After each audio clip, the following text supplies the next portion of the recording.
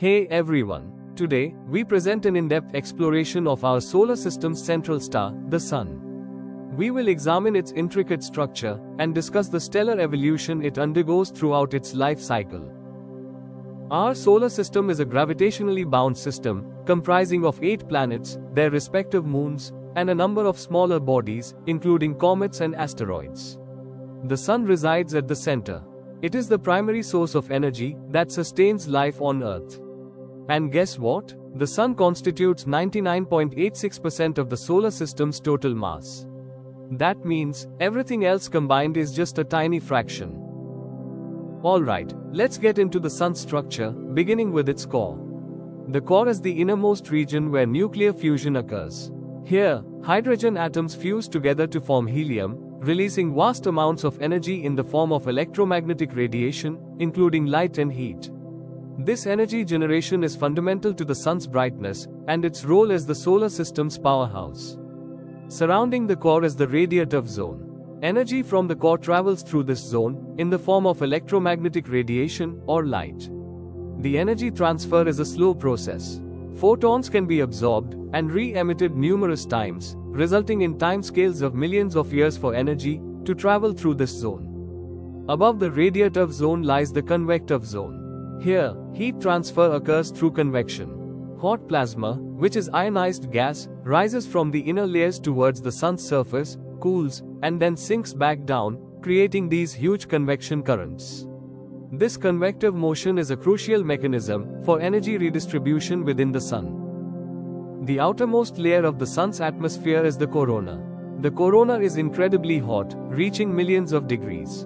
It is the source of the solar wind, which is a continuous outflow of charged particles that flows throughout the entire solar system. This solar wind interacts with the magnetic fields of planets, including our own Earth. In addition to the steady solar wind, sometimes, the Sun releases a massive burst of solar wind called a coronal mass ejection, or CME. A CME is a substantial expulsion of plasma and magnetic field from the solar corona. These events can propagate through interplanetary space. If a strong enough CME heads towards Earth, it can disrupt our planet's magnetosphere, potentially affecting technology and communications. Let's not forget about solar radiation. This is the energy emitted by the Sun in the form of light, heat, and other electromagnetic radiation. It is essential for life on Earth. It warms our planet, drives our weather patterns, and provides the energy for plants to grow through photosynthesis.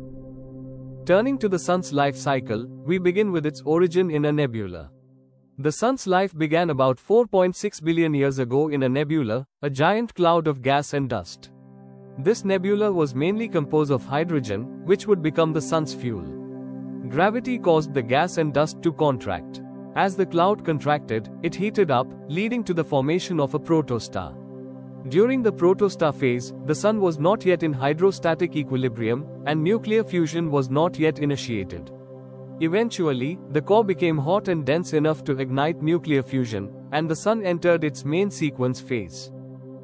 The Sun is currently in its main sequence phase.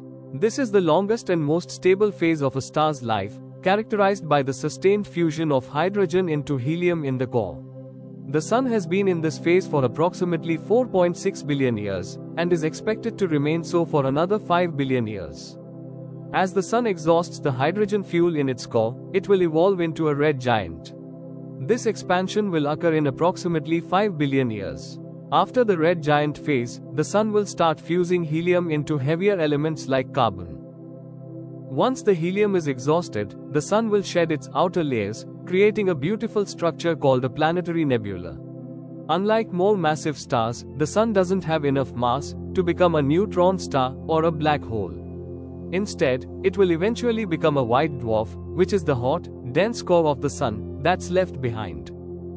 And that's the incredible story of our Sun, from its fiery core to its dynamic life cycle. I hope you enjoyed this solar adventure.